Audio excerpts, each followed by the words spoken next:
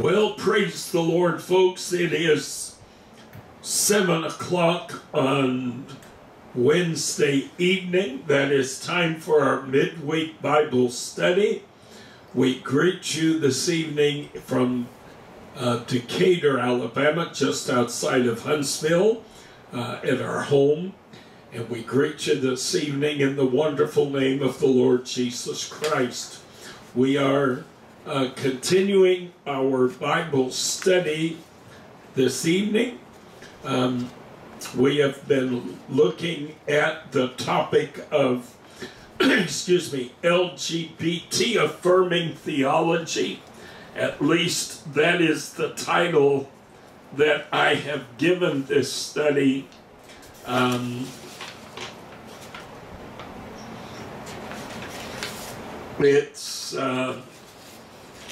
I think it's been interesting. Hopefully it's been enlightening for many of you.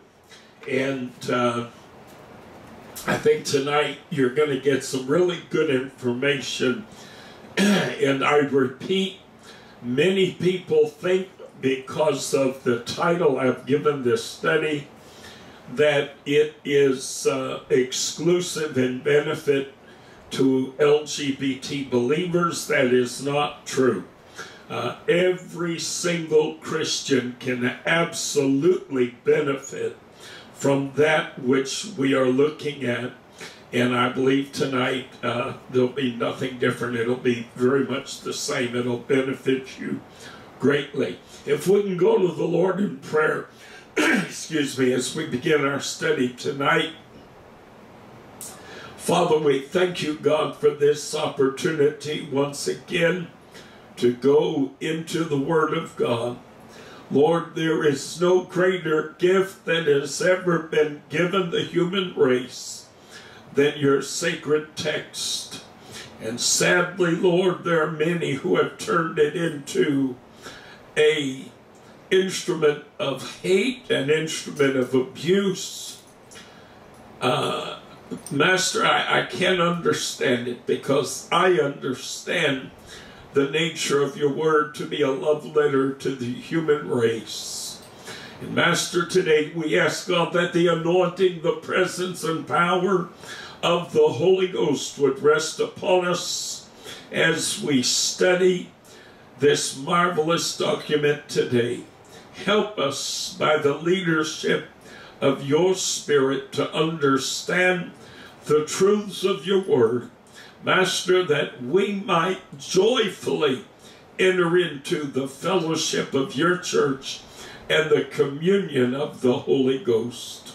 Anoint tonight, O God, both the teacher and the student. Let us today with gladness receive that which the Spirit would speak unto the church. For we ask it in none other than Jesus' wonderful name. Amen. I have a habit, I mentioned last week, that I have a habit sometimes of kind of jumping back and forth and repeating certain things. And I do this on purpose. This is not something, don't think, well, the preacher's losing it, that's why he keeps doing this. No, the preacher's not losing it. I know good and well what I'm doing, and I'm doing it on purpose, because there are important, imperative truths that we must understand, or else everything else is worthless to us. There are truths today, my friend, that most, I might say, in the evangelical fundamentalist church world, there are many things that they have polluted, twisted, perverted. They do not understand certain truths when it comes to New Testament salvation and New Testament Christianity. And for that reason, they misinterpret and misunderstand all kinds of things in the Word of God.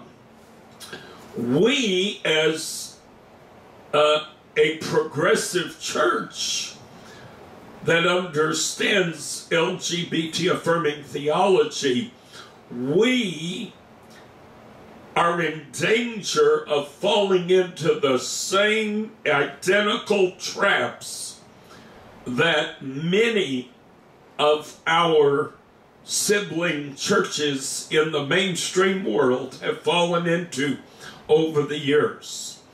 And so therefore it is imperative, as I teach, I am constantly going to be going back and reminding you of certain truths and certain realities, because a progressive Christian people cannot risk falling back into the old mindsets and the old convoluted ways of thinking, convoluted ways of interpreting Scripture and understanding New Testament theology and New Testament Christianity. We were talking last week in part about the notion of, I was talking for a while about the fact that morality by definition simply means a society's norms, you know. And so to say that something is in and of itself immoral, and therefore, just by reason of its quote-unquote immoral nature, it is going to erode society and blah, blah, blah. You're getting into an idiotic loop, because the reality is, if that particular thing is the norm for that society, then it's not going to have any negative impact on the society, because the society has no problem with it. I can give you some examples, just, you know, of societal norms. For instance, when I visited the United Kingdom many years ago, folks in the United Kingdom drink very differently than anything I was ever accustomed to seeing. You know, anybody in the U.S. who drinks like they do over there, you'd be a fall on the floor, flat out, bombed, drunk, you know. You'd be seen as a full-blown alcoholic, you know, because, man, I mean, to tell you, they're having alcohol with lunch, and they're, you know, and they're, I mean, they just have a whole different approach to the consumption of alcohol than we do here. And does that mean that, you know, they're wrong, we're right? Well, not necessarily. And please, I don't want anybody going off on a tangent. Oh, see, the preacher said drinking and getting drunk's fine. That's not what I'm talking about. So don't be getting foolish on me. I'm simply talking about the difference between societies and how they approach certain issues, you know. And so because they approach it a certain way and we approach it differently here, it would be idiotic for us to stand here and pontificate and say, well, we're better than they are. You know, we do it right, they do it wrong. Not necessarily, you know. And so morality or accepted societal norms vary dependent upon the culture that you are examining.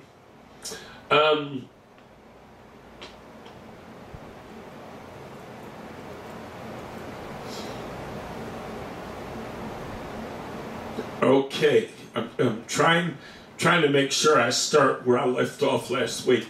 As I recall, last week I had left off speaking of, okay. Oh, yeah, okay, yeah. All right. I'm trying to figure out, I'm sorry, folks, I'm trying to figure out, I should have done this beforehand. I'm trying to figure out if I want to do this first or go into that first. Okay, yeah, let's go ahead. Hang on to all those thoughts I just threw out there.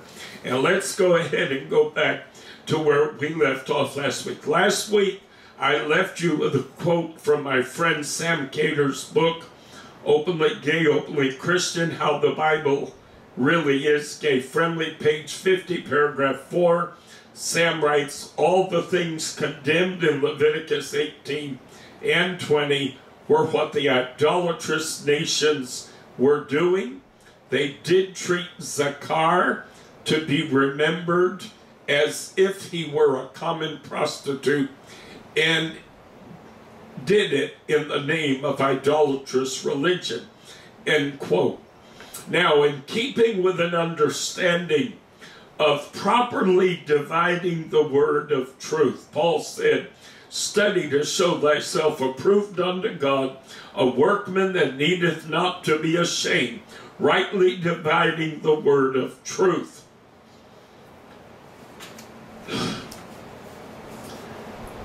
You can study passages in the Old Testament.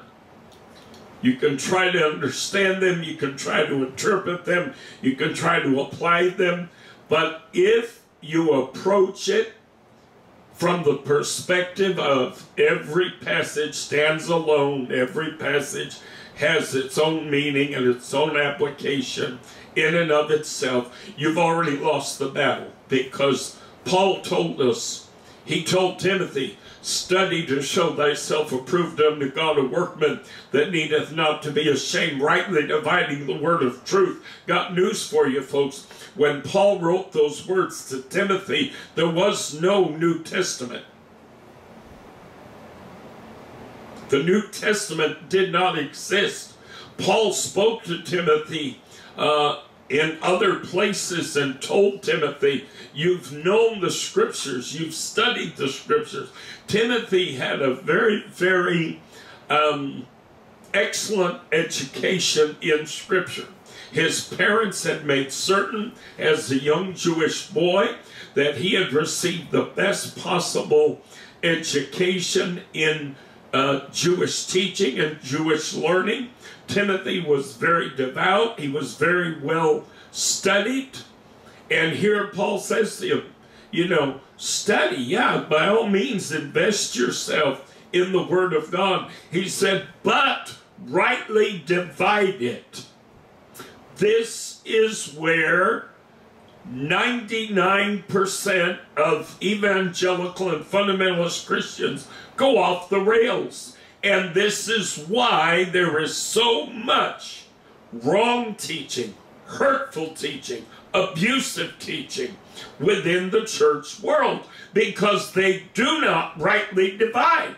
I grew up, every little tiny portion of a scripture, they'd pull out 5 words and act like there was a message in those 5 words all by themselves.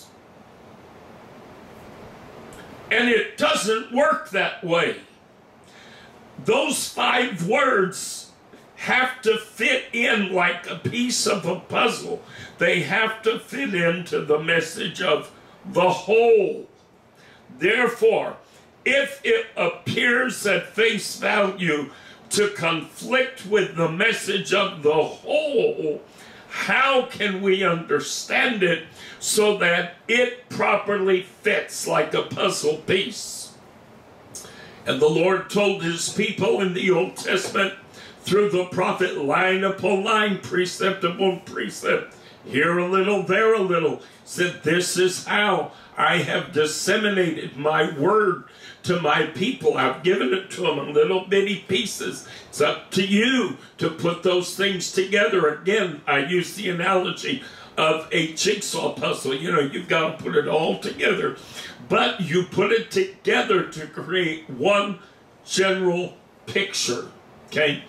And so, when we're looking at any single point in the law, we've already looked at Leviticus 18 and 20. We've talked about what the Lord was saying to the Jewish people. I've broken all that down.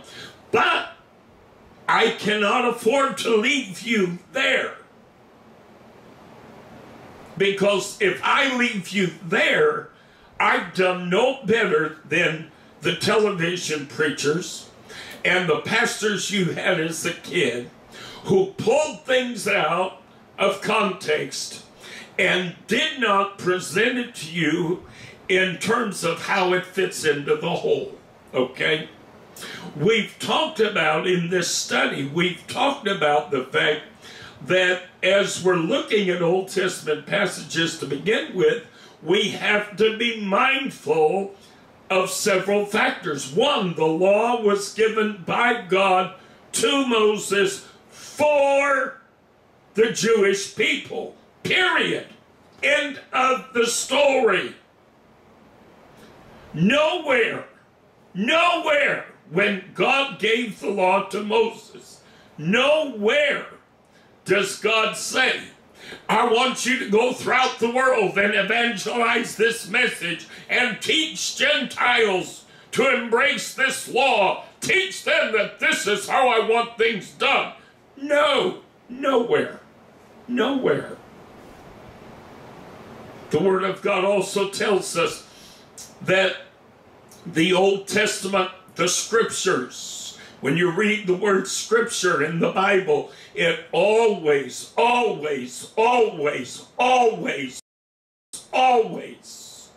without exception, refers to the Old Testament canon. Always.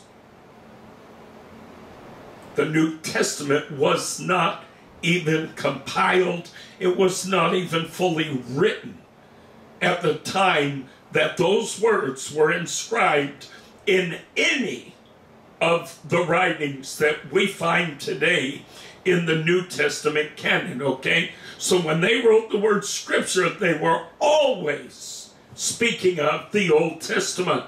Always, without exception. So it's imperative to understand the law was given by God to Moses for the nation of Israel. The Scriptures tell us, the Word of God, the New Testament passages tell us that the Old Testament is given to us as types and shadows. It helps to create a, how do I want to say this? It creates an elder sister that we're able to look at, and we're able to learn from her successes, and we're able to learn from her mistakes. So God is forever saying to the church is Rachel, Israel's Leah. You remember Jacob married two women. The first one he married, he was tricked into marrying the older sister Leah. Then he wound up working another 7 years so he could get the sister he wanted originally to begin with, right? But he wound up married to two women. That is a type of Christ and God in the church. There's Israel, which is the first wife, and then you have the church. That's who God really wanted to begin with, was Rachel. But he started with Leah. Do you follow what I'm saying, okay? And so when we look at Leah, when we look at the history of Israel, and we look at the interactions between God and Israel, we're literally seeing a type for the church. Well, preacher, I don't quite get what you mean. I'll tell you what I mean. God's law, his New Testament law, what he expects of his people, he expects of his people. He doesn't expect us to run out and try to force the world into doing what we as the church are called to do. Can I make that any clearer? The same way that he established the law with Moses for the nation of Israel, so the rules, the standards that God sets for the church today, I'll give you a couple of examples. He calls us to obviously to higher attributes like humility, love, so on and so forth, compassion, charity. Those are the higher virtues. But in terms of behavioral standards, for instance, the Lord expects us not to visit harm upon another, okay? He expects us not to be hurtful or harmful to anyone else. He expects us to treat others as we wish to be treated. If the church believes that abortion is wrong, listen to me carefully, then people in the church should not be getting abortions. But does the church have a mandate from God to go out and force others outside of the church into having to embrace the standard that he's established for the church? No. No. We've been down this road before, folks. Carrie Nation.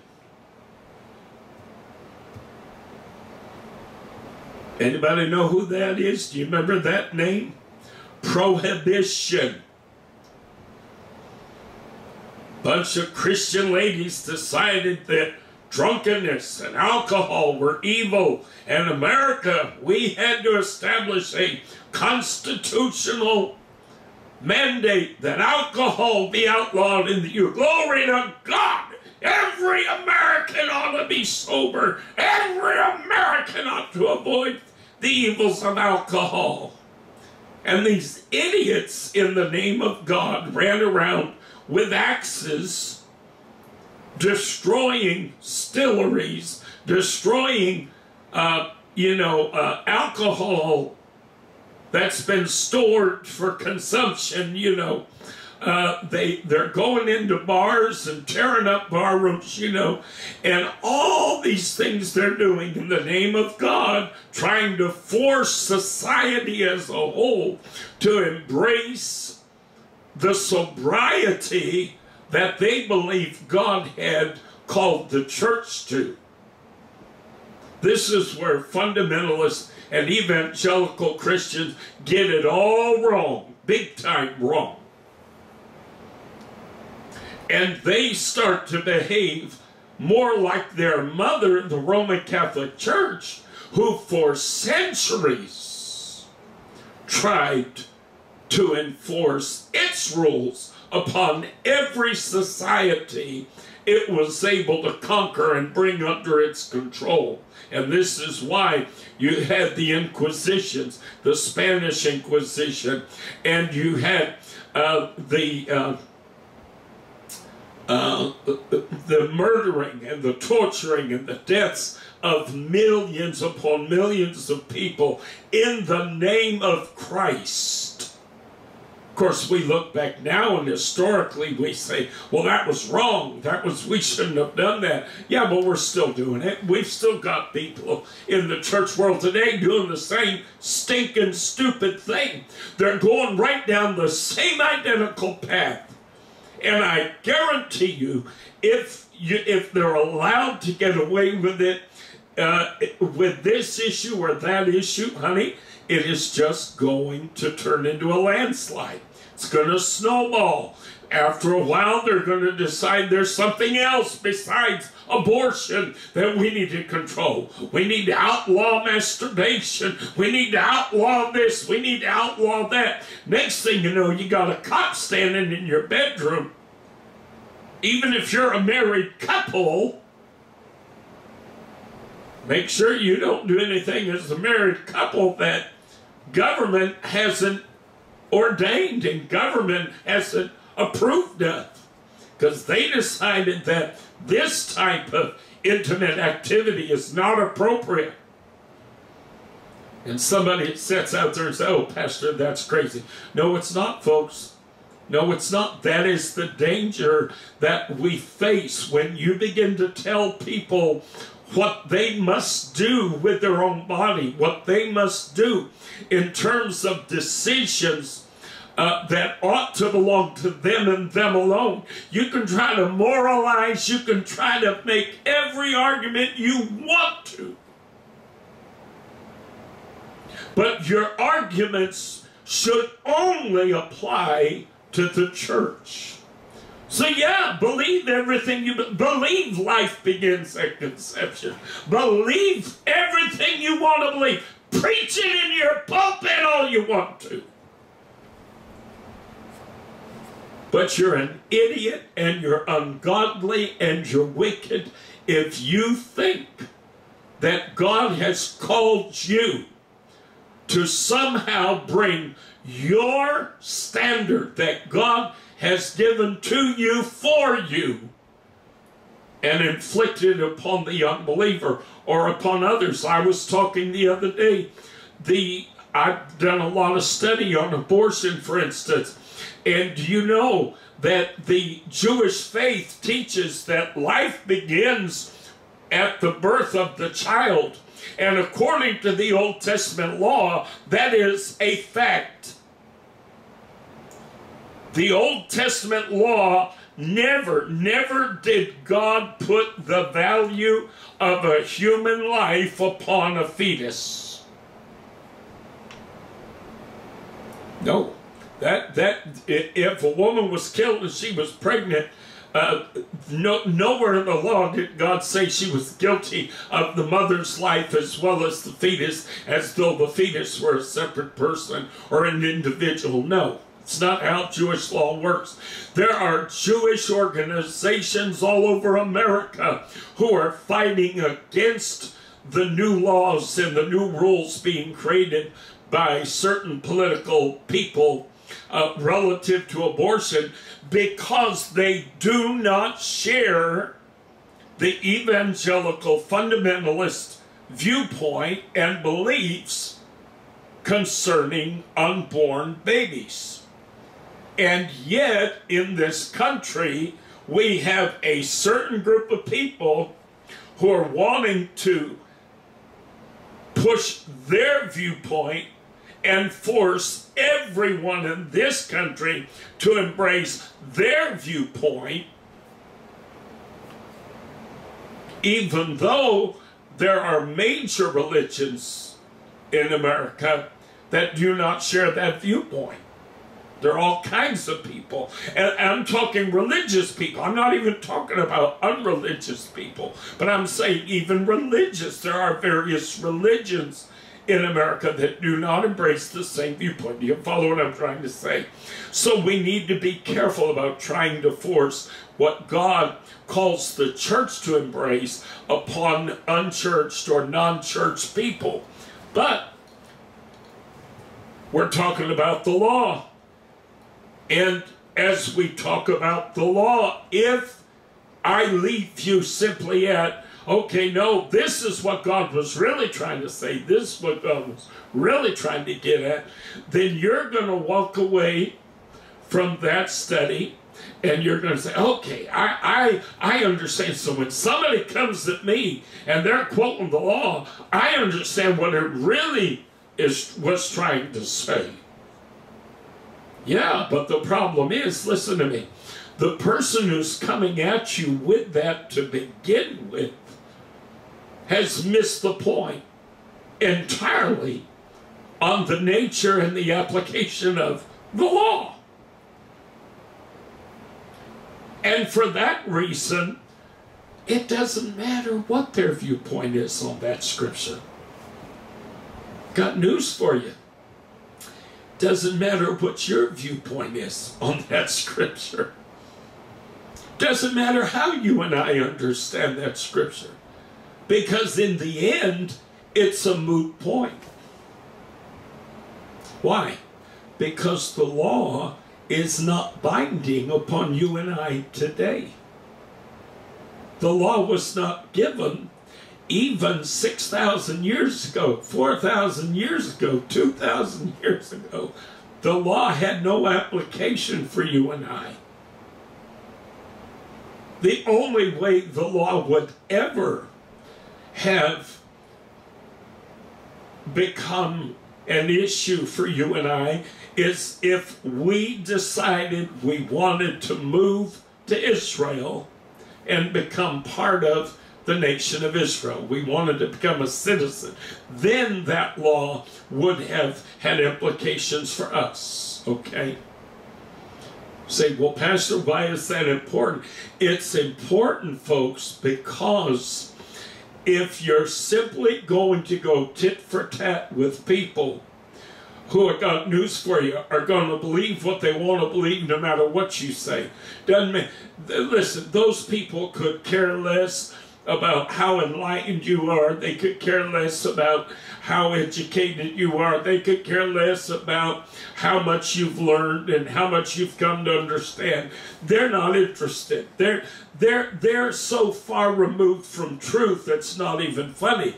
They don't care. We've seen that in the last 7 years with the arrival of the great demonic evangelist Donald Trump. We've seen that the religious right could care less about the truth. They don't want truth. So if you think understanding these Old Testament passages, if you think understanding these Old Testament laws are somehow going to give you some advantage or give you an upper hand or help you to feel better about something, you're mistaken.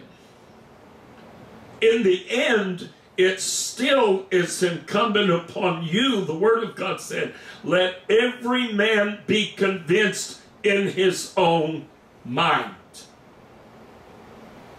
So you still have to get out of that mindset of trying to please or trying to explain yourself or trying to justify yourself to this other group of people, because it's never going to happen. But by the same token, if you're going to live for God and be saved, now you keep living like a dog and be lost if you want to. I'm not going to be lost. The Lord helped me understand 30 years ago that I had a place in the church and that who I was didn't offend him in the least. He understood me when nobody on this planet understood me. God helped me to understand that 30 years ago. Honey, I've got my ticket for glory. I'm going to heaven. I'm looking forward to seeing Jesus and spending eternity in the presence of God. But there are millions of LGBT people who are going to just slip off to hell anyhow. And it's not because they don't understand Leviticus 18 and Leviticus 20 correctly. No, because frankly, it doesn't matter how you interpret or how you understand those passages. If you don't understand the role of the law to begin with, if you don't understand that the law has no weight in your life today whatsoever as a New Testament born-again child of God, if you don't understand that, then it doesn't matter what you believe concerning. Do you follow what I'm trying to say? This is why it's so imperative to me when I'm teaching that if I'm going to go into these Old Testament passages, I have to keep coming back. I have to keep coming back. I have to keep coming back. And I have to keep pounding on this truth. You must understand the role of the law. You must understand the nature of the law. You must understand the application of the law. You must understand, listen to me, children, the expiration of the law. On the day of Pentecost, after redemption's work, salvation's work was completed, the Lord had ascended. On the day of Pentecost, when Jesus Christ, by reason of his Spirit, descended upon the church, which was at that time able to fill one auditorium, the upper room, in Jerusalem. And when he descended in invisible form, having told the disciples that the Spirit of truth has been with you, but he shall be in you, he said, I will not leave you comfortless. I will come to you. So when he, by reason of his Spirit, returned to the church in the form of the Holy Ghost, so that he would no longer dwell with us as an individual human being, but he would dwell in us as the omnipresent Spirit of Almighty God. He breathed life into the church, and that day, that minute, that hour, the law expired.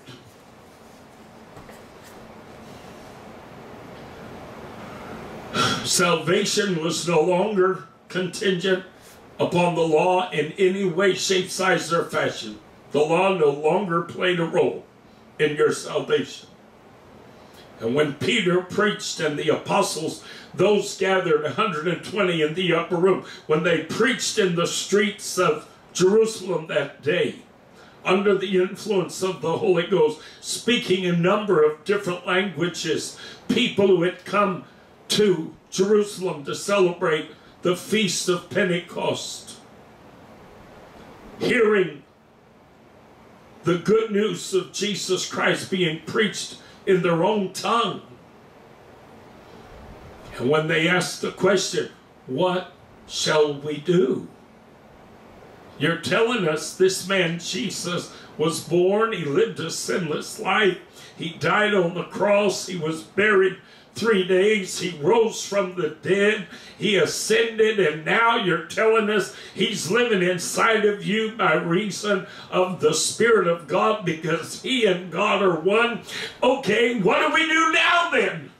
We understand all that, but what do we do? How do we apply this good news, this gospel message? And Peter's answer, repent and be baptized, every one of you, in the name of Jesus Christ for the remission of sins, and you shall receive the gift of the Holy Ghost. For the promises unto you and to your children, to them that are afar off, even as many as the Lord our God shall call. LGBT person, I have good news for you today. You can do that. You can do that. If you try to satisfy one single point of the law, the Apostle Paul said, you become indebted to the entire law. So the minute you become convinced that this Old Testament law has anything in the universe to do with your salvation today, guess what? You're bound now by the whole stinking law. There are over 500 individual laws that you are required to embrace and follow, because again, according to the Apostle Paul, the law works in a very simple fashion. To offend at one point, you become guilty of all. So in other words, if you want to put it in modern vernacular, if you get a speeding ticket, it's all the same as if you committed adultery, as if you molested a child, as if you committed rape, as if you committed murder. All the laws now fall upon your head, simply by having broken one of them. So you make a choice. Do you want to live under that, or would you rather simply believe and obey the gospel? All the Lord said is repent, turn around, turn from unbelief to belief. Change your direction. Stop living your life as though God did not exist. Understand God is real. The Word of God said that for without faith it is impossible to please Him. For they that come to God must first believe that He is, and There's a great big and attached. And listen to this. And that he will beat you down if you don't do everything right. Oh, no, it doesn't say that. Wait a minute, that's what my pastor said growing up as a kid. That's what Ron Parsley says on television. Everybody who don't do just right, God heaps judgment down upon them, according to all these idiots on television. We're not called to put our confidence in what these dinglings on TV say. We're called to put our confidence in the Word of God. And the Word of God said we must first believe that He is, listen, and that He is a rewarder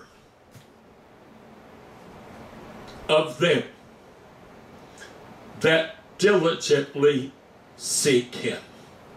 Oh my God. The promise of God's Word is not that God is going to heap judgment upon those that don't look for Him, but rather the exact opposite, that He rewards those who do.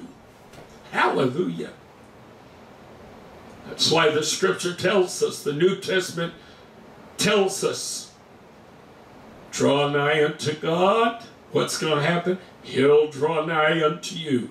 Resist the devil, and he will flee from you.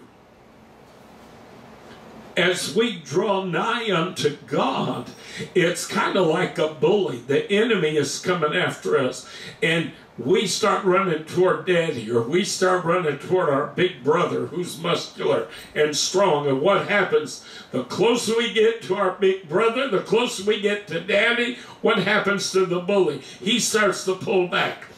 Oh, hallelujah, I'm going to get happy. Glory to God. Whoa, glory. The closer we get to God, the enemy starts to pull away. That passage is not telling us to do two things. Draw nigh unto God and resist the devil. That's not what that passage is telling us at all. No, that passage is telling us that the way to resist the enemy is to draw nigh to God. In drawing nearer to the Lord, we are offering resistance to the enemy. The closer we get to our strong and powerful, mighty Savior, our mighty God, all of a sudden the enemy starts to pull back. All of a sudden the enemy starts to put distance between us, because he knows that the Word of God promises concerning our God. Listen, He is an ever-present help in time of trouble. Hallelujah. He knows the closer we get to Daddy, you better believe Daddy's going to stand up for his kid. Hallelujah. The closer we get to our big brother, you know big brother's going to stand up for his little brother. Do you follow what I'm telling you today? And the enemy knows that. Well, I'll tell you something. The enemy believes God's Word, even if you don't. An LGBT believer, I'm here to tell you today, all God's called us to do is to turn from unbelief to faith. He's called us to be baptized in the name. This is not how it's done in the majority of Christian churches today. But the Apostle Peter said plainly, in the name of Jesus Christ. Why? For the remission of sins. So he told us what to do. Repent and be baptized. How? In the name of Jesus Christ. Why? For the remission of sins. He didn't leave any room for interpretation. He didn't leave any room for controversy or confusion. He explained very clearly, here's what you do, and here's how you do it, and here's why you do it that way. Then he offers a promise. There's a promise attached. He said, and you shall receive the gift of the Holy Ghost. Said, if you'll do these two things, God will honor your faith. And sometimes, depending on where a person's faith is at, they may receive the Holy Ghost before they ever get to the water. Because there's no exact set order in which these things must occur. Repentance has to occur. So Donald Trump, who calls himself so-called a Christian, who has never repented, who's never felt the need to repent, got news for you, honey. You cannot possibly be a biblical Christian without having repented, because according to Peter, you got to repent before you can be baptized. You got to repent before you can receive the gift of the Holy Ghost. And repentance is essential to New Testament Christian theology. So there's no excuse for LGBT people. There's no excuse. There's nothing barring you from the kingdom of God. There is nothing barring you from experiencing all that God has for you. Now listen, in keeping with an understanding of properly dividing the word of truth, it's important to consider the words of our Lord concerning the law. Now, we've been looking at passages that are part and parcel to the law of Moses. What did the Lord say concerning the law? Let's hear. Matthew 22:35 through 40. Then one of them, which was a lawyer.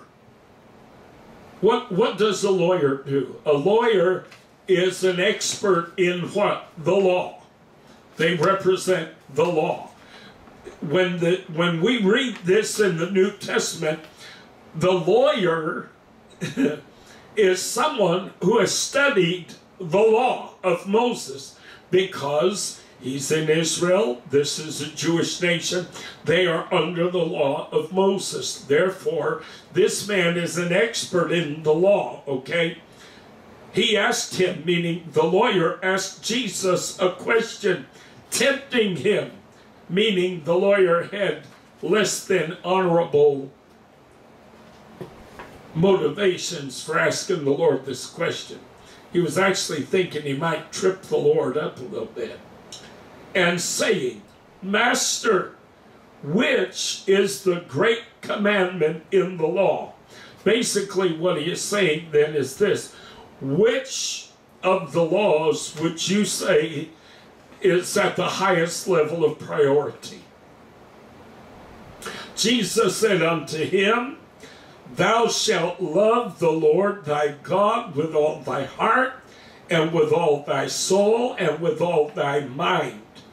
This is the first and great commandment.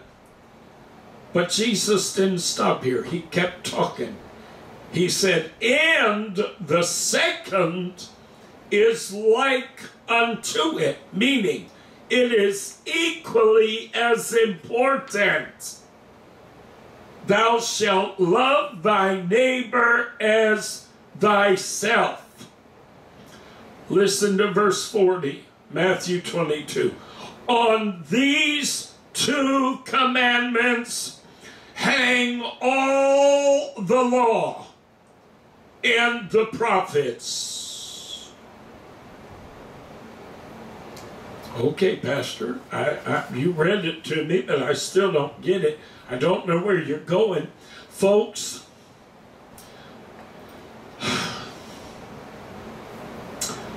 people misunderstand and misconstrue the law. They misinterpret passages from the law, including those that they claim relate to LGBT people.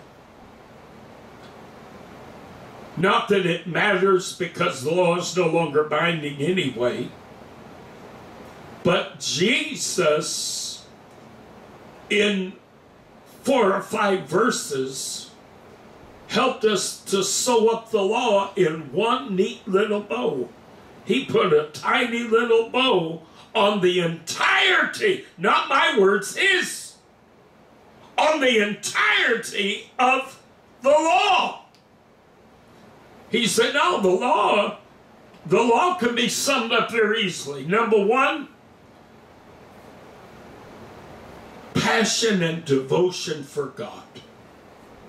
I'm simple. I'm just going to put it in simple words, okay?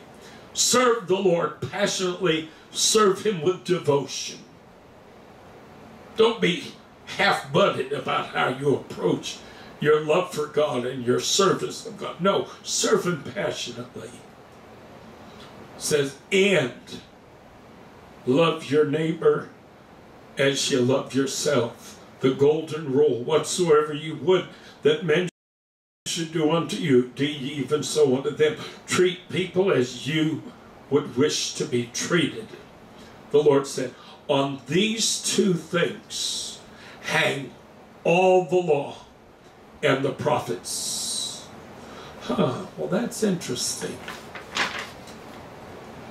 According to the Lord, the whole of the law is contained within these two simple principles. Giving God your all. I'm going to read them to you in a minute. Commandments 1 through 3 out of 10. And loving your neighbor and treating them as you would wish to be treated. Commandments 4 through 10. Do you know what didn't make God's top 10 list? You know what He didn't even tack on as number 11? Because nobody told God He was confined to only 10 laws. If He'd have wanted to make it 11, He could have made it 11. But He didn't. Somehow, a prohibition on homosexuality, which according to certain people in the Christian world is the greatest offense to God that could ever be committed, yet somehow that prohibition didn't make God's top 10 list. I wonder why. There has to be an explanation. Well, there is. Jesus gave it to us. Matthew 22, verse 40. On these two commandments hang all the law and the prophets. What two commandments? Well, love God passionately, serve Him with passion and vigor, and treat people as you wish to be treated. The 10 Commandments read in this fashion. Listen. Exodus 20, 1 through 17. And God spake all these words, saying, I am the Lord thy God, which have brought thee out of the land of Egypt, out of the house of bondage. Number 1 commandment. Thou shalt have no other gods before me. Thou shalt not make unto thee any graven image, or any likeness of anything that is in heaven above, or that is in the earth beneath, or that is in the water under the earth. Thou shalt not bow down thyself to them, nor serve them. For I, the Lord thy God, am a jealous God, visiting the iniquity of the fathers upon the children, unto the 3rd and 4th generation of them that hate me, and showing mercy unto thousands of them that love me and keep my commandments. So the first commandment is relative to idolatry. Verse 7, here comes the second commandment. Thou shalt not take the name of the Lord thy God in vain, for the Lord will not hold him guiltless that taketh his name in vain. Verse 8, commandment 3, remember the Sabbath day to keep it holy. Okay. 6 days, verse 9, shalt thou labor and do all thy work, but the 7th day is the Sabbath of the Lord thy God. In it thou shalt not do any work, thou, nor thy son, nor thy daughter, thy manservant, nor thy maidservant, nor thy cattle, nor thy stranger that is within thy gates. For in 6 days the Lord made heaven and earth, the sea and all that in them is, and rested the seventh day. Wherefore the Lord blessed the Sabbath day and hallowed it. So the first three commandments are related to our relationship with our God. The next seven have to do with man's relationship to other human beings. Verse 12 is commandment 4. Honor thy father and thy mother, that thy days may be long upon the land which the Lord thy God giveth thee. Verse 13 is commandment 5. Thou shalt not kill. Verse 14, commandment 6. Thou shalt not commit adultery. Verse 15, commandment 7. Thou shalt not steal. Verse 16, commandment 8. Thou shalt not bear false witness against thy neighbor. Verse 17, commandment 9. Thou shalt not covet thy neighbor's house. Thou shalt not covet thy neighbor's wife, nor his manservant, nor his maidservant, nor his ox, nor his ass, nor anything that is thy neighbor's.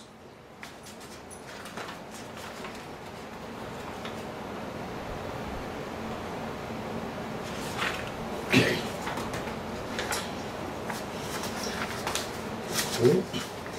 Looks like something didn't print. Anyway, okay. So I don't have the 10th here. But anyway, all right, so the Lord Jesus said that the entirety of the law hinges upon two basic concepts: loving God passionately, serving Him passionately, and secondly, treating others right. I'm going to put it simple: treating other people right, doing right by other people. Somehow, stealing got into the 10 Commandments. Coveting got into the 10 Commandments. Lying got into the 10 Commandments. Bearing false witness got into the 10 Commandments. But homosexuality didn't. How is that possible?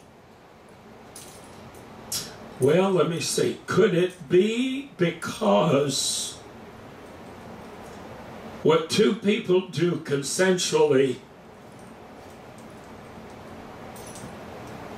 is not meeting the criteria of not treating people as you would wish to be treated? Could that possibly be it?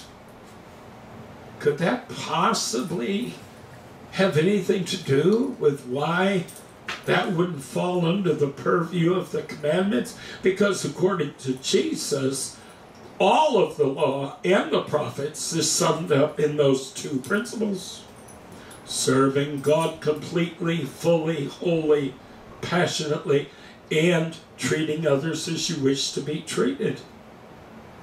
Not doing people dirty, not mistreating them, not robbing from them, not stealing from them, not visiting upon another human being any form of physical, emotional, or financial hurt is what it basically boils down to.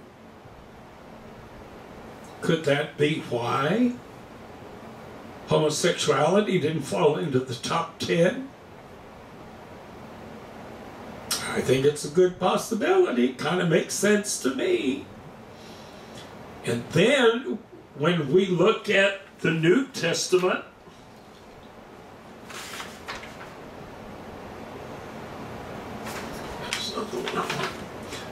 when we look, where in the world?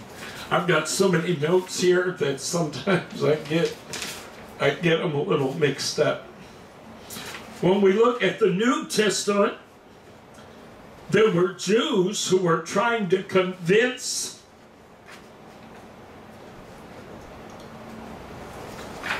the Gentile believers that they needed to embrace points of the law. You remember what we were just talking about a little while ago? And they were trying to convince Gentiles, for instance, that they had to be circumcised. Because circumcision was like the biggest issue. When that lawyer came to Jesus and said, which is the greatest commandment? Honestly, he may very well have been thinking circumcision is the biggest one. And then the Lord shocked him because the Lord approached it from a whole different perspective. He approached it from a higher perspective. He went up, said it's not about the specific rules and regulations. It's about why those rules existed to begin with. And those rules were laid out plainly. The reasons for those rules were laid out plainly. You follow what I'm saying? And it boils down to loving God with all your heart, serving Him with passion, and treating others as you would wish to be treated. But now in the New Testament, we had Jews, believers, Christians, but they were Jews. And they wanted to bring the Gentiles under the law. They wanted to start introducing matters of the law. And the disciples and the apostles gathered in Jerusalem to consider this matter. They said, okay, folks, we better take some sort of an official position on this issue. And this is what they come up with in Acts 15, verses 28 and 29. This is the conclusion. The Lord's brother James actually played a big role in helping them to kind of bring it to this conclusion. They said, for it seemed good to the Holy Ghost and to us to lay upon you no greater burden than these necessary things, that ye abstain from meats offered to idols, and from blood, and from things strangled, and from fornication, from which, if ye keep yourselves, ye shall do well. Fare ye well. So the apostle said, if there are any matters of the law that as New Testament Christians you need to even be the least bit concerned about, it didn't say your salvation is contingent upon this. It didn't say you're going to heaven or hell over these matters. That's not what they said. They're not adding to the criteria for salvation. But they're saying, when it comes to the law, there's only 4 things that even are represented in the law that we feel like you need to really have concern over it all. And 3 of these things are related directly to idolatry. 1 of these things has an indirect connection to idolatry, but also includes some other things. Fornication. Now, here's what's funny. The church has adopted a definition for fornication. Well, bless God, homosexuality falls under the category of fornication. Glory to God, hallelujah. They don't say a word about child molestation. They don't say a word about rape. They don't talk about prostitution. They don't talk about religious sexual practice. Say, well, we don't have that in our world today. Tell that to priests who molest little boys.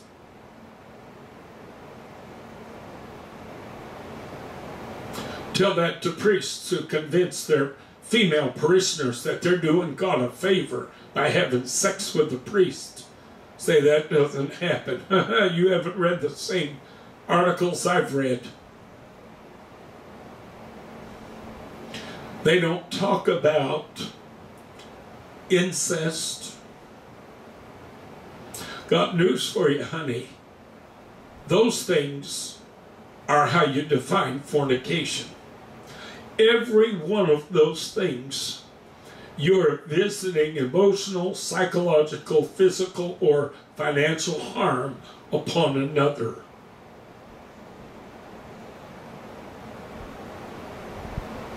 Oh, there's one other thing. According to Strong's Dictionary of New Testament Words, there is one other item that falls under the purview of fornication. Let me see. Oh, that's right. Having sexual intercourse, listen to me, with a divorced person.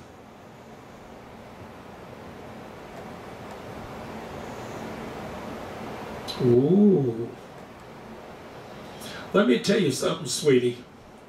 If the Old Testament law is incumbent upon New Testament believers, if the laws that your favorite evangelical family member and your favorite right-wing fanatical fundamentalist lunatic neighbor wants to shout at you across the fence, if those laws play any role whatsoever in your salvation, then so does the law which states that a divorced person is not free to remarry until their former spouse has died.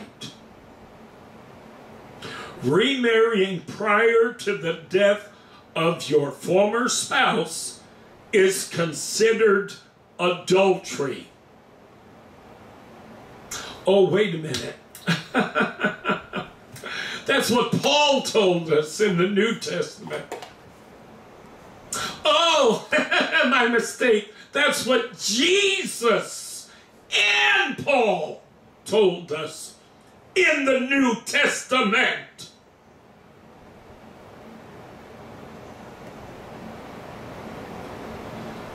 We got people, and we're going to go into Romans 1 coming up. Got people say, well, bless God, even if you don't accept, even if you can explain away Leviticus 20 and 18, glory to God, hallelujah, there's New Testament. Yeah, and there's New Testament that says that a divorced person, see, God never, according to Jesus, God is not the author of divorce. And God never accepted or endorsed divorce. Jesus said from the beginning it was not so. You know the passage that certain people love to use against the concept of gay marriage? A marriage is between one man and one woman. Jesus said from the beginning it was not so. That passage, read it. Read it in context.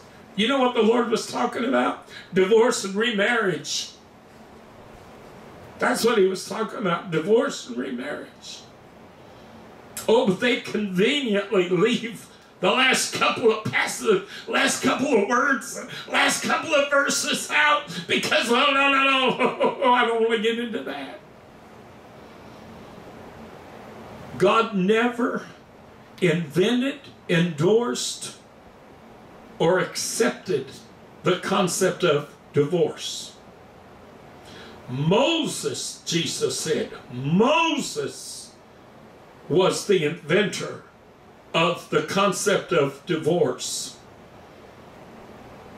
And what Moses said was simply this: in the eyes of God, once you've married, you're married for the remainder of your physical life. However, if it is too difficult for you to live with that person as husband and wife, then you can write an article of divorcement and you then can separate and live your own lives. But you're still married in the eyes of God. Your marriage has been dissolved in the eyes of men so that he is no longer responsible for that woman. She is no longer responsible to that man.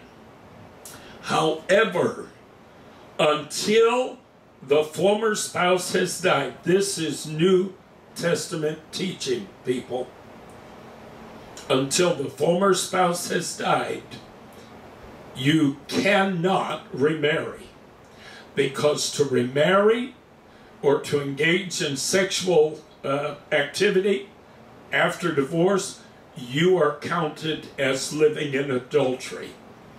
Now, there are Christians in the fundamentalist and evangelical churches who have adopted a Roman Catholic because it suits them. They'll tell you, we're Protestant, glory to God. Oh, we don't believe in the traditions and the doctrines of Rome. Rome invents doctrines that suit them. Unless they're convenient for you.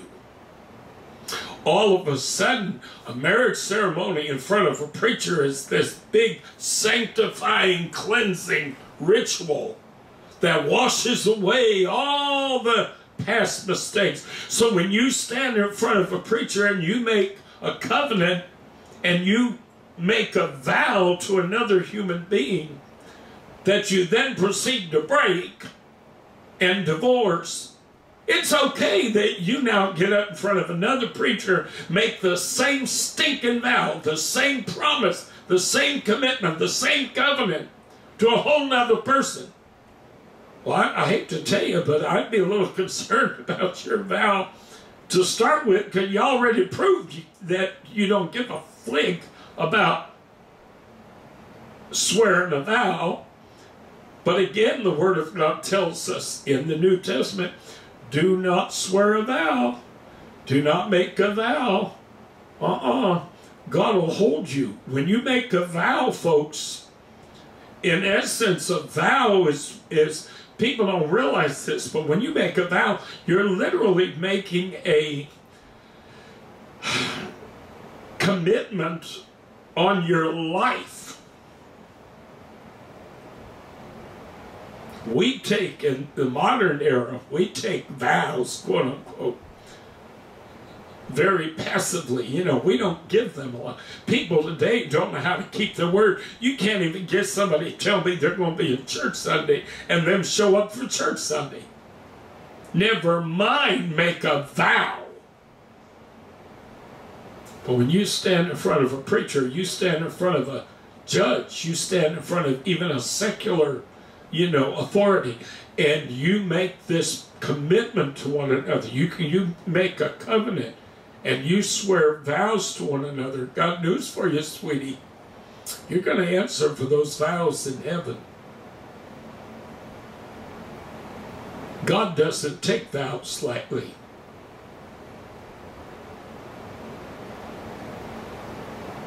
So you better be real careful. Preacher, what are you trying to say? What I'm trying to say tonight is this. Remember I told you, I said, people who think that our study, LGBT theology, is exclusively beneficial to LGBT people. No, it's not. No, because there are many, many things here that cross orientation lines in terms of application. The minute you try to pull something out of the law into the New Testament, you become bound to the entirety of the law. So that person who wants to tell you that you have to live up to their interpretation and their understanding of Leviticus 18 or Leviticus 20, I hope they're on their first marriage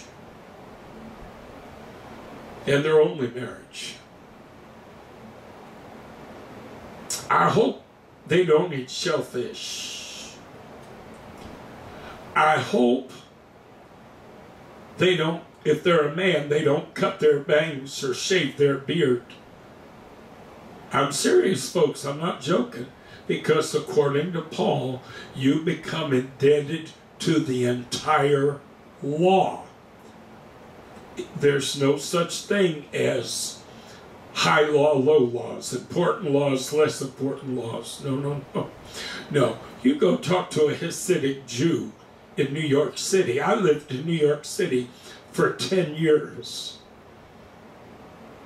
I used to love to talk to Hasidic Jews because they were everywhere. I lived in Brooklyn, and in the area I lived in, we had a lot of Hasidic Jews. And a lot of times I'd be on the subway or I'd be on a bus, and I would talk to them. You know, anybody who knows me knows I'm a pretty gregarious person. I'm not very shy, as a rule.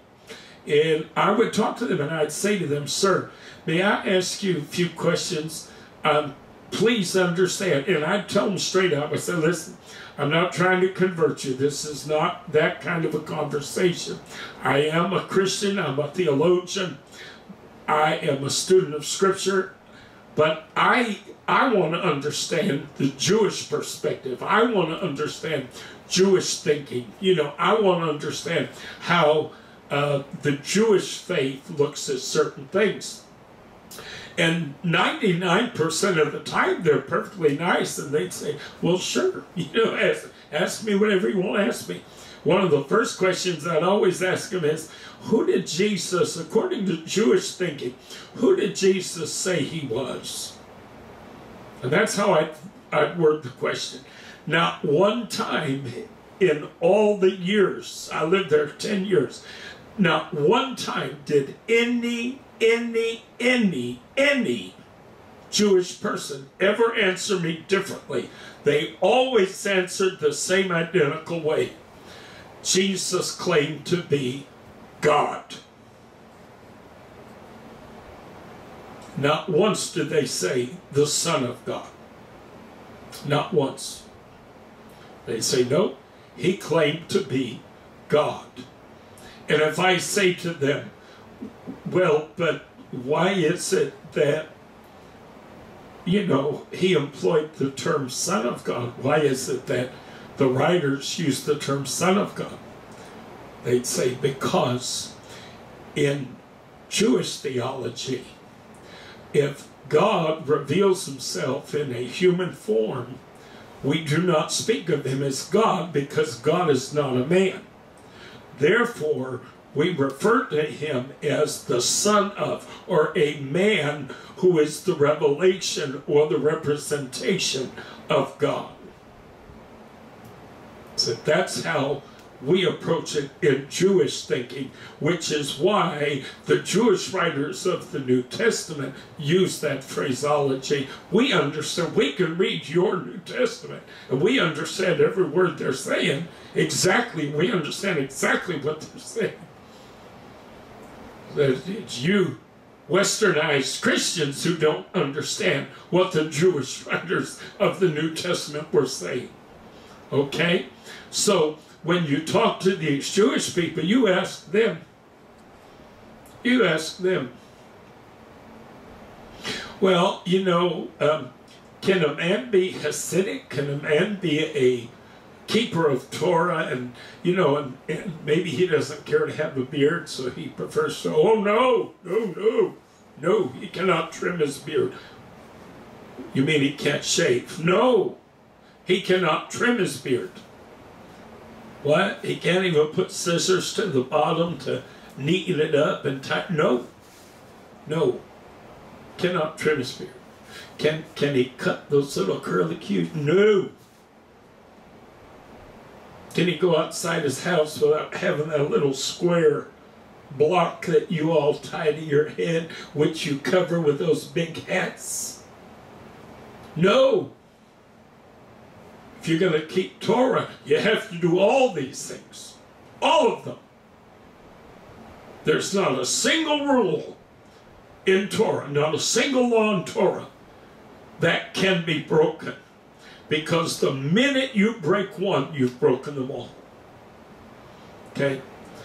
So this is why I keep going back when we're looking at Old Testament passages and stuff. This is why I keep going back and saying, folks, I want you to understand what God was really saying, but I do not want you to understand what God is really saying so that you can, in effect, feel justified in being who you are. No, that's not the reason for that. That's not why I'm helping you understand. I want you to understand what God was really saying, because there are very real, even modern day applications for what God was really saying. And if you misunderstand what he's really saying, then you're not understanding what he was trying to say. And you need to understand what he was in fact trying to say. But you need to always, believer, I don't care if you're straight or gay, cross-eyed or blind, you always need to remember that we are not under the law, we are under grace. What gets you into heaven is faith and obedience to the gospel of Jesus Christ. If you have exercised genuine faith in the gospel and you've obeyed the gospel, you're going to live your life differently. Not because suddenly you're on a mission to make heaven by living up to some code or some ethic or some standard. No, no. The New Testament gospel is not, listen to me carefully, it is not a repackaging of the Old Testament law. That's how I grew up, okay? Basically, all the rules of the Old Testament law were still binding, except those, except those that had to do with food. You don't have to eat kosher. This doesn't apply. No, that. Now this one, yeah, we did that one. The Lord really didn't care about that one. We could toss that one out, But this one, yes, this one's important. Homosexual, whoa, that's important. Oh, but this one on divorce and remarriage, that's not as important either. Now, God, no, because listen, if you stand up in front of a preacher and you make a vow to a new woman or to a new man, bless God, hallelujah, glory to God, all of a sudden your new marriage is sanctified in the eyes of God. That'd be grand if only that's what the scriptures taught, but it's not. But thankfully, for the LGBT person, as well as the divorced person, as well as the remarried person, thankfully we are under grace and not under the law. If we confess our sins, he is faithful and just to forgive us our sins and to cleanse us from all unrighteousness. So what washes away those things that the law might otherwise have condemned us for is simply an acknowledgement of our sin before God, living honestly before God. I don't go to God one single time in prayer and represent myself as some sinless person. Nope, too honest for that. I'm too honest. I say, Lord, what you see is what you get, and I'm not trying to hide anything. I'm not trying to keep anything secret, because I know I can't.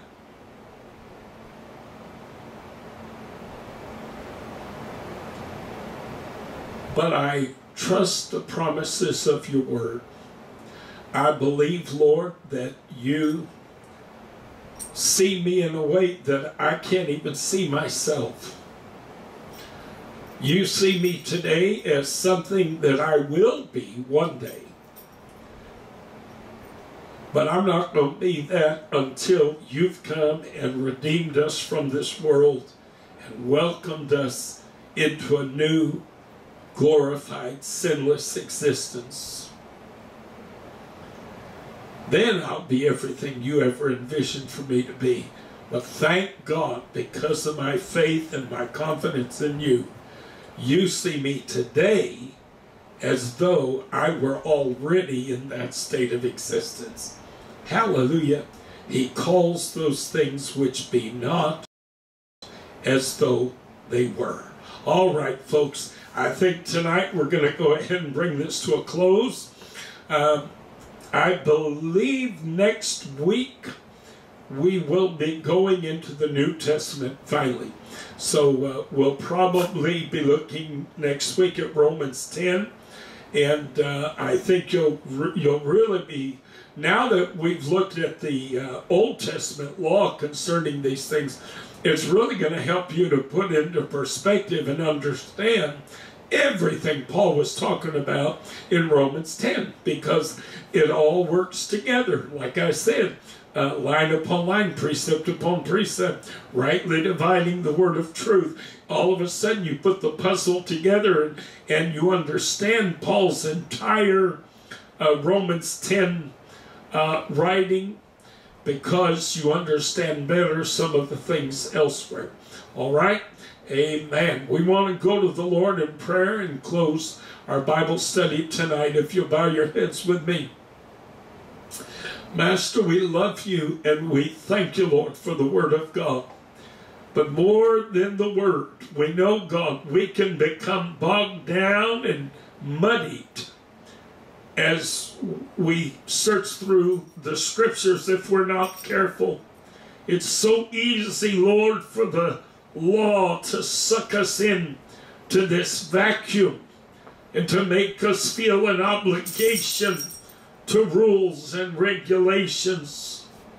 But Master, I pray for everybody watching tonight. I pray, God, that you would shine a light of revelation in their heart, in their mind, in their spirit. You would help them at this hour, oh God, to understand the role, the nature, the purpose, the function, the application of the law. And Lord, that today you would help them in a brand new way to understand the truths of New Testament salvation as it is brought to us by grace on your part, through faith on our part. Master, in the name of Jesus, help us to meditate upon that which we've heard. If there be any individual under the sound of my voice, Lord, who tonight has heard the simple, sweet message of New Testament salvation, and they desire to be saved, they desire to know you, to walk in fellowship with you, I pray, God, that you would give them the courage to repent, to turn from a life of unbelief, a life without faith and acknowledgement of God, and turn to a life of faith, acknowledging the reality of our God. Lord, that you might reward them as they strive day by day to draw closer to you. Help them to find someone, Lord. If we're not available to them, help them to find someone who'll bury them in the waters of baptism in the name of the Lord Jesus Christ for the remission of sins. And then visit them with that holy promise from heaven of the gift of the Holy Ghost, and pour your Spirit out in their life, empowering them to live the life of a witness and a testimony to your love, your grace, your compassion, and your kindness. Master, we love you, God. We're so grateful for your word. We're so grateful for the plan of salvation. And we're grateful for the opportunity to walk in fellowship and communion and relationship with you. All this is available to us through the name of the Lord Jesus Christ. And we ask all this tonight in that name, even Jesus. Amen. Praise God and amen. Well, I hope this study is being a blessing to you and encouraging you. God willing, you'll come be with us Sunday at 3 o'clock Central Standard Time. Online if you live outside of Huntsville. If you live in the Huntsville, Alabama area. Folks, I cannot say this enough. Church plays an important role in our walk with God. And if it is possible, we are called to fellowship with God's people. We are called to be part of the body of Christ. There are things we can only experience. There are benefits we can only experience through the communal, corporate worship and gathering of God's people. And we need people to come and help us, worship with us, pray with us, work with us. What we're trying to do has the potential of rocking Rocket City right off its foundation. If we can realize the vision that God has given me for a church, we will blow the minds of your worst critics. We will blow the minds of the most judgmental, critical, misunderstanding, fundamentalist and evangelical nut jobs in America. But we cannot do it. I can't do it standing in a building screaming at the top of my lungs into a mic by myself. We have to build a church. And we need you to come and help us to do that. And so if you live in the greater Huntsville area, Sundays at 3 o'clock, come be with us at the Century Office Center, 3322 Memiorial Parkway Southwest. That's just up the road a little bit from the mall there on Memiorial Parkway on the opposite side of the highway. And we're in suite number 537. It's on the second floor at the very back of the 500 building. And the 500 building is, there's a few different structures there. Basically, the 500 building is the first building. As you're coming up, you know, the access road, you're going to see this kind of a orangey, gold-colored set of buildings, and we're the first building, but you go between the first and second buildings, and our unit is on the very back top right hand side, 537, and that's of course in Huntsville, Alabama, 35801. And I hope you'll come be with us. I believe that you'll find church can be a very positive experience. And I think you'll find that being around people who are literally striving to love and to support and encourage one another is a very positive and good thing. And also that, of course, next Wednesday at 7 o'clock Central Standard Time, I hope you'll come join us for our next installment in this Bible study, LGBT, Affirming Theology. Until we meet again, God bless you in Jesus' wonderful name is our prayer.